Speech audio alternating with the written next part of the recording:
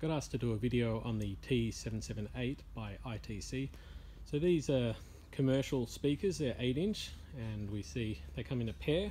So you get the speaker, 2 of them, and 2 mounts, 2 ball mounts, plus you get an Allen key, as you'll see from the front there. So what is it? So 8-inch driver, and then you've got a horn-loaded tweeter. We hooked it up to a Quest amplifier, and yeah, pretty good sound, as you'd expect from an 8-inch. Quite good frequency response, obviously much better when it's running at 8 ohms. So you get, yeah, a terrible manual with it, and if you have a look at the back, how does it come? It comes just like that. I thought I'd actually broken this part off, but I think that's what's meant to happen. You you insert the mount in this little hole here.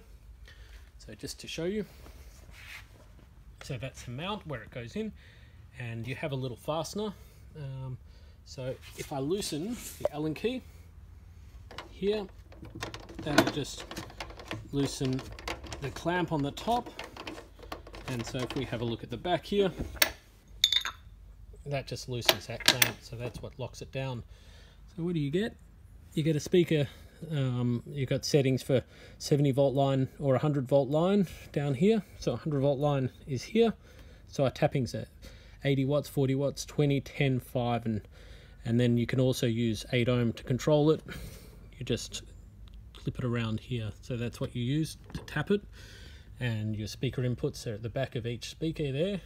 And yeah, you tighten your bracket from the front.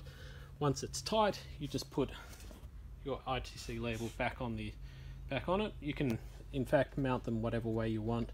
So I can pull off that ITC label and mount it vertically or horizontally.